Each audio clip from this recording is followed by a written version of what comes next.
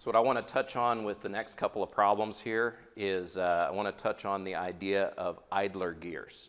And this is used a lot of times on exams as a way to make something look nasty and hard to do. But if you know that, if you can identify that something is an idler gear, it allows you a lot of times to skip over what looks like it would be a lot of intermediate steps and go straight from the front of the problem to the end of the problem without a whole lot of those steps. So I'm going to show you a couple of examples where that occurs right here. So first of all, let's kind of identify what an idler gear is. You might notice here that this entire gear train that I have is basically a series of gears where each of the gears touches the next gear tangentially just at one point. Another way of saying this is that none of the gears that we're showing up here are compound gears. Remember what a compound gear is? You know, a compound gear is one where you basically have two gears sort of attached to each other, right? And when you had the two gears attached to each other, what you saw is that they would have the same speed and they would transmit basically the same torque as each other. Well, you'll notice none of the ones that I've got on this gear train are compound gears. And so what happens is it says you've got a certain torque applied to gear 1. Where's gear 1? Okay, it says a torque of 55 foot-pounds is applied to gear 1, so let's just kind of show that right here, 55 foot-pounds. All right, and it wants to know what is the torque that must be applied to gear 4 to prevent the gear train from accelerating. And this was, they were kind to us a little bit on this problem because it does not ask anything about direction. Okay, so I'll tell you what I'm going to do is I'm going to start by answering the question that's asked, but then I'll go on and say, what if it had asked a direction and it said, you know, you put 55 foot-pound of torque, the direction I'm showing on the front one, what direction would you have to turn the last one? So I'll go to that question next. Okay, so here's what I want to show you. If you think about, you know, transmitting torque from gear 1 to gear 5, you know, right, it basically, the path goes from gear 1 to gear 5, from there it goes to gear 2, from there it goes to gear 3, from there it goes to gear 6, from there it goes to gear 7, from there it goes to gear 8, and from there it goes to gear 4. See how it would transmit torque through that gear train that way? You could do a whole bunch of, you could do a whole bunch of fractions, a whole bunch of ratios to figure out at each point how did the torque change. Like the first one would be you'd take 55 foot-pounds and you could multiply it by what to get the torque at gear 5. Okay, we have data over here. Gear 1 has 46 teeth. Gear 5 has 52 teeth. So the torque at gear 5 should be what? 55 foot-pounds times, should it have more torque or less on gear 5? Okay, it should have, is it bigger or smaller? Okay, it's bigger, and when you have two gears that mate with each other, the smaller one has less or more torque. Okay, smaller one's less, bigger one is more. Okay, so when I'm looking at this, I should, to find the torque in gear 5, I should multiply by 52 over 46. Okay, and by multiplying by that, that would give me the torque at gear 5. Well, what would the next multiplication be to get the torque at gear 2?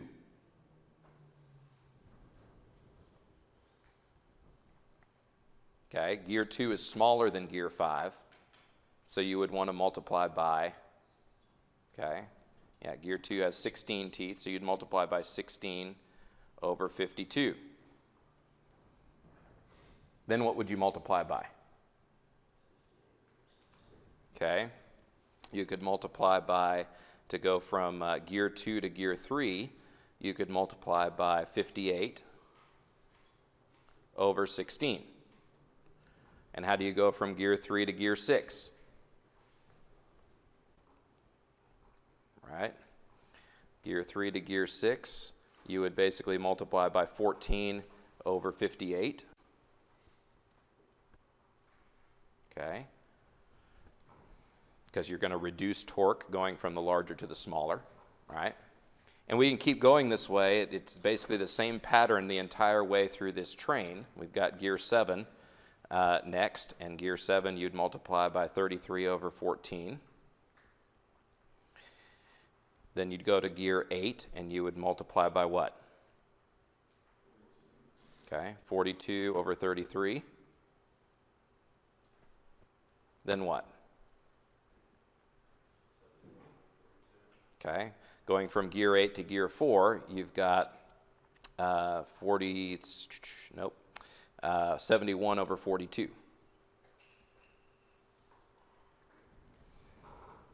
Okay, and this would be the torque at gear 4.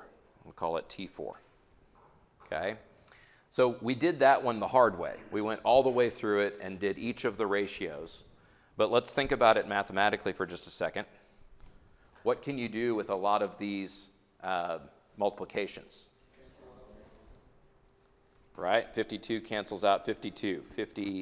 16 cancels out 16. 58 cancels out 58. 14 cancels out 14. 33 cancels out 33. 42 cancels out 42. And what are you left with? 71 over 46. So you basically, if you see that this is just a bunch of idler gears in between the front driven gear and the last gear, there's no reason you have to do all of that writing it out. You can see the torque ratio is literally just going to be the final gear divided by the first gear, right? So this ends up just giving you, go ahead and calculate it, 55 times 71 over 46. Okay, and that ends up giving us 84.9.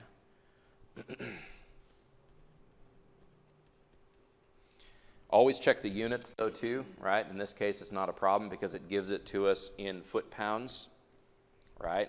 And it's asking for the answer in foot-pounds, but always check that too in case that's a tricky, bit that is thrown into the problem. You don't want to get thrown off by that. So 84.9 foot-pounds. Okay, so the answer here would be B. All right, so you see there a little bit of a trick. Maybe it'll take a problem that looks more complicated and simplify it down if you notice that you've got a bunch of idler gears in the middle. Just to be totally clear, essentially gears 5, 2, 3, 6, 7, and 8, those are the idler gears. Okay? Now, I mentioned we were going to talk about the direction, so this is also important. What direction would we have to apply a torque on gear 4 to prevent this, to prevent this thing from rotating? How would you go about thinking about that? For every gear it connects to, the torque is in reverse. Okay. Yeah, let's kind of chase it through, right? I think this is probably the nicest way to do it. Let's actually assume that we're, let's kind of think about what if the gears were to rotate the direction we're applying the torque on this very first one. Okay, kind of think of a hypothetical movement in that direction. What direction would the next gear move? Okay, clockwise. And then what direction would the next one move? Counterclockwise. And the next one? Clockwise. And the next one? Counter. And the next one? Clockwise. Next one? Counterclockwise. And this one would want to move that way. So the torque is going to be the opposite. Right. So then you say, with just the 55 foot-pound of torque, the direction that last gear is going to want to move is clockwise. Therefore, to resist that, we would need to have a counterclockwise torque of 84.9 foot-pounds. Okay, so again, this problem didn't ask for that, but it's possible that a problem could ask for the direction as well as the actual torque value. So I think this is probably the most clear way to think about it, at least in my mind. You can also chase through the actual torques. What's tricky about that is whenever you have just two gears mating with each other, the direction of torque is actually the same. So like the direction of torque that I have here, that's the same as what the torque would be transmitted to the next one, right? But then in the process of transmitting that to the next one, the torque would reverse. Okay? So it's basically in an idler gear, the torque reverses. Okay? So then it would reverse again when it went to the next one. And it would reverse again when it went to the next one, reverse again here, reverse again there, and then reverse again here, and you would see it predicts the same thing that you got before. Yeah? If a gear is not a compound gear, is it an idler gear? Typically, yes. So the way you know an idler gear is that basically it has power transmitted to it and from it off of the same teeth, right? So you think about for gear 5, it's got teeth that go around, you know, this circle. If power both goes in and comes out of that gear on the same ring of teeth, then it is an idler gear. All right, so that is that question. What I want to do is show you one that's very similar while we're here. Okay? With this one, it says you're trying to design this gear train, and it meshes like is shown here. You're given a number of, number of teeth for each of the gears that are in the train. And it says that you are going to have a constant force of F1, which is given right down here, right? You have that constant force of F1 constantly applied tangentially to gear 1. And you're trying to figure out the torque that would be applied to gear 4 so that it would hold this thing at a constant speed.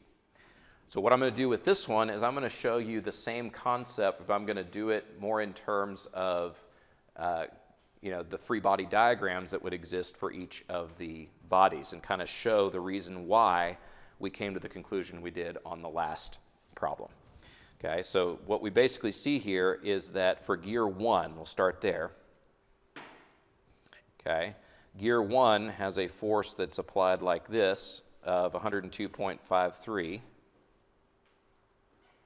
newtons. What is it that keeps that gear from accelerating? This is gear 1, by the way. What is it that keeps that gear from accelerating? Okay, gear 2 keeps it from accelerating, and it does so with a tangential force applied right there at the point of contact, right? And what direction would it have to apply the force to keep it from accelerating? Okay, opposite the rotational direction that F1 is trying to cause it to rotate, right? And what would the magnitude be? Okay, same magnitude, 102.53 newtons. Okay, well then we go to gear 2. What happens on gear 2?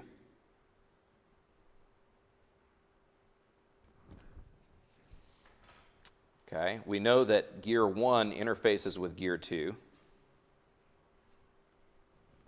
How? Okay. We have this 102.53 newtons applied along the same line, right, but opposite direction applied to this gear. And how does gear 2 keep from accelerating? Did it also have a torque? Okay, gear 2 interfaces with gear 3, right here. So right there at the interface between gear 2 and gear 3, there has to be a tangential force that prevents it from accelerating, and so that tangential force has to go the opposite rotational direction of the one that was trying to drive it, right? So you go 102.53 newtons. Okay. Then what? Okay, same thing between gear 3. On gear 3, we can do a free body diagram of gear 3 next. Okay, and we see that we would have this 102.53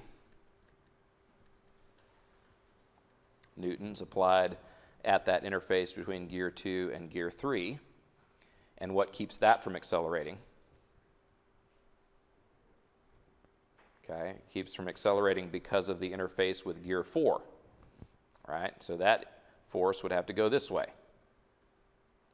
But you'll notice here, every time we apply a force, it's at the same radius, right? Within a particular gear, it's the same radius where we apply the force, where it comes in and where it goes out. All right, and so that means that the force value itself can't change because it needs to have the same force value to keep that one gear from accelerating. All right, so then we finally make it to gear 4. Gear 4 is the only one that's a little bit different because now instead of having 2 interfaces with gears, with other gears, right, we just have one, and what is it that keeps gear 4 from accelerating? It's torque. Yep. The ostensibly gear 4 is going to have a torque applied, and it's going to have a torque applied in a clockwise direction, you'll see, to react against that tangential force of 102.53 newtons acting that direction. Okay, so this is the torque that we're trying to find. Maybe I'll call it T4 again. All right? Well, so how do I figure that out? You would use the pitch diameter. Use the pitch diameter. And you'll notice here the pitch diameter is actually given for gear 4. Right? So I can immediately draw that this pitch diameter right here is 17.21 centimeters. Okay? So what do I need to do to find T4?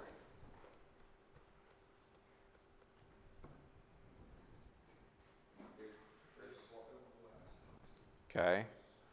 I know the force is 102.53 newtons, and I need to multiply it by the perpendicular length from the line of action of that force to the point around which I would like to evaluate the moment or torque. So you would just take the diameter, divide it by 2, but you would also divide it by 100 so that you can convert it to meters. Okay, so I think the suggestion here is divide the diameter by 2, but also notice that we are going for a number of Newton meters in the answer up here, so we would want to also probably do a conversion from Newton centimeters to Newton meters, which would mean we want to put centimeters in the denominator, right? And there's 100 centimeters in 1 meter, right? So now we're ready to punch these things in. We would have 102.53 times 17.21 divided by 2 times 100.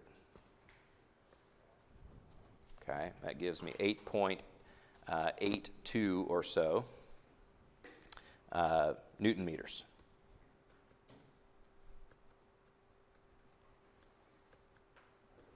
All right, and that would be answer H right here. All right, even if you messed that part up, could you still answer problem 25? Okay.